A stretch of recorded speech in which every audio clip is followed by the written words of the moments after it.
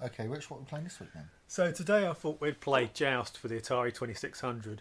So this is an arcade port released for the system in 1983 based on an arcade game from 1982. It was made by Williams, who were sort of famous for making Defender and Robotron in the arcades. Have you got any experience with the game at all? I've played it a little bit, but I've got more experience with Balloon Fight. Yeah, it's a very similar games, Very really. similar. Do you want to get to it then? Yeah, let's go for it. So the game is 2 players, so me and Chris will both play simultaneous. Right, so Chris just killed me. But 2,000 points, baby. so the aim of the game is to basically kill all of the opponents, and you do that by landing on their heads.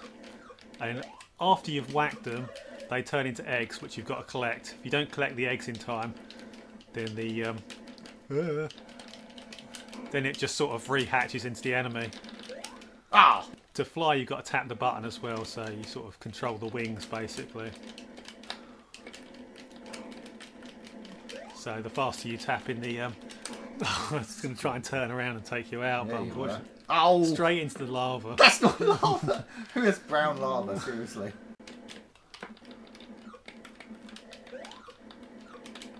Oh, I couldn't get up there. It's not fair.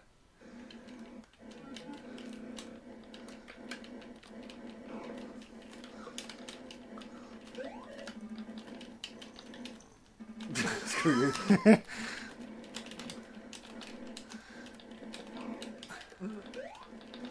No! Obviously you can kill the other player as well. It gives you more points. But now I am dead, and Rich can just gain points all he likes, so he wins. Yep, pretty much. Usually there's actually a lot more enemies than this, but when you put on 2 players it actually cuts down the amount of enemies that can be appearing on the screen.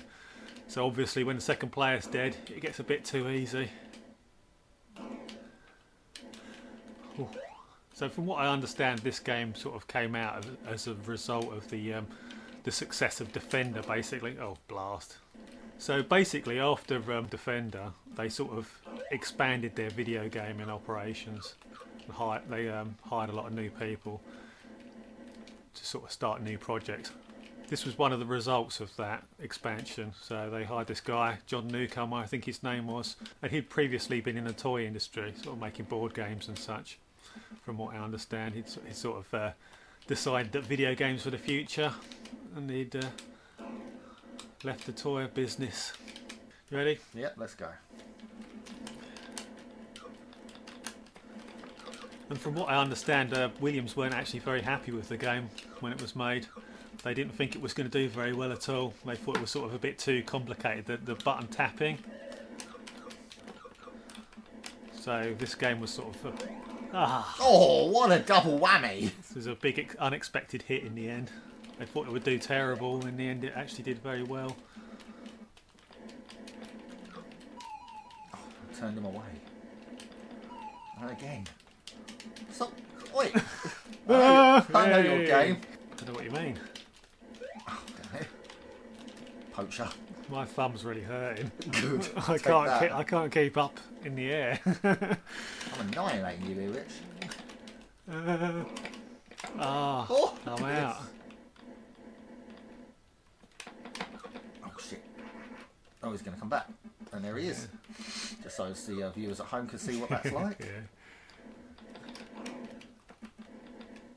Oh, I think they need another demonstration. I reckon this game must have had quite a bit of influence on Nintendo as well, actually. You reckon? I mean, well, obviously, like we mentioned, Balloon Fight earlier is basically the same game, isn't it? It certainly is. But even the original Mario Brothers, you know, the arcade game, has a lot of similarities to this when you think about it, doesn't it?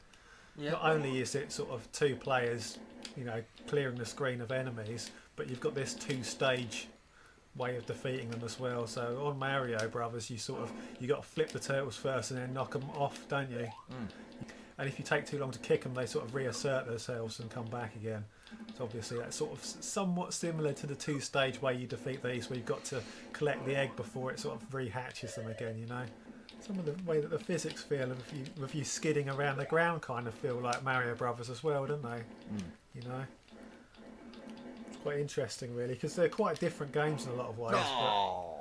But you can see some influence there. Yeah, definitely.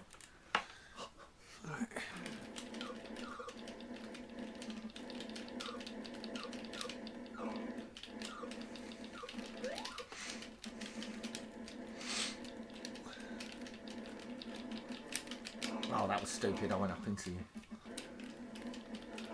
Shh.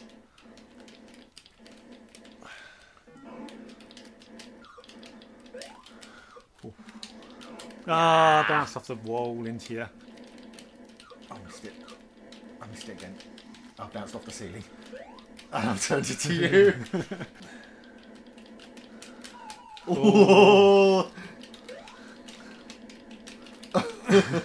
Thing is, you sort of bounce your head on the top of the screen, don't you? So it usually ends up with you Underneath. being lower than the other player. No! No!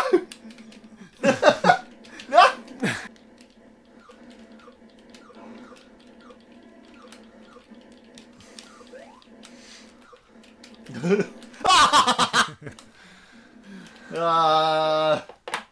God, my thumb is killing me now. Oh God, just kill me! Kill me! Kill me now! You're Predator. Okay, Rich, so what do you think of the game? This is a cool game, isn't it? Especially on 2 players. I think that's where this game really shines, actually, sort of trying to stay above each other, you know, you're trying to get a better position on the screen, really, aren't you? Control the area, yeah, you know, keep them under, so you can just take them out as soon as they try and like lift their head up out of the, you know, lift their head above ground kind of thing.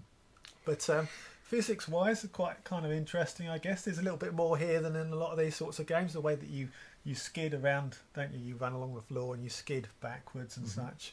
You got that. You've got the motion of the flying as well, which is sort of a little bit more in depth than the controls of a lot of games from this sort of time period. Yeah, it's not just a case of push left and you go left on this. You know, you got to keep a rhythm going.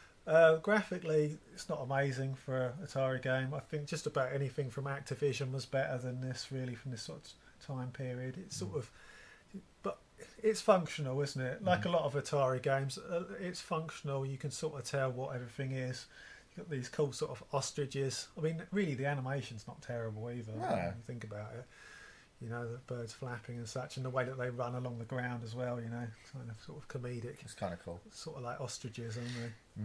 So it's not amazing presentation-wise, but the gameplay I think is pretty good. It's sort of a shame that when you put on 2 players, it limits the amount of enemy sprites so much, though. But yeah, but what can you do? It's an Atari, you know. It's not that powerful. So, what do you reckon then? You've played it a few times, haven't you, in the past? You know, I really enjoy it. I do, and I agree with you totally. It does shine in the 2-player aspect.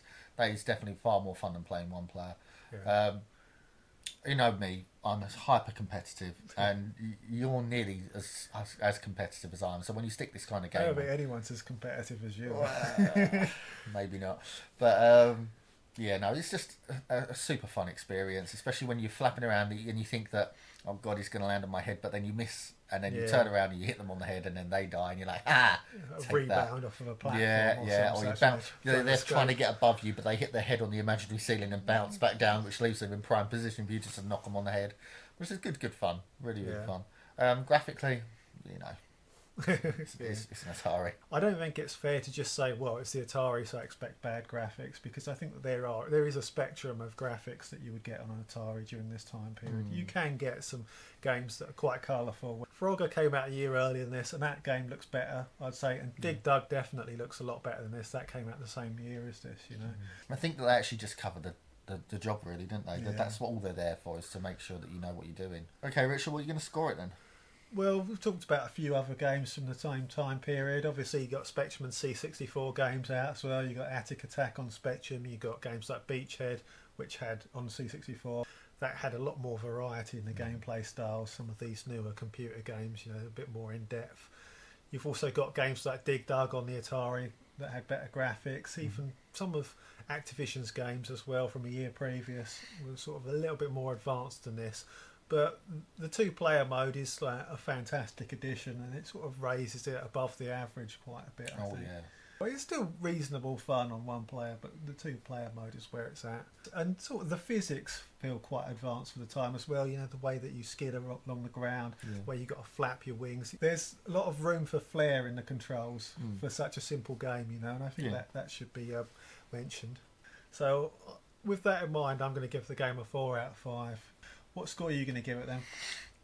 Well, I mean, for all the aforementioned reasons, it doesn't have the best graphics. It doesn't look the best or sound the best, but that gameplay.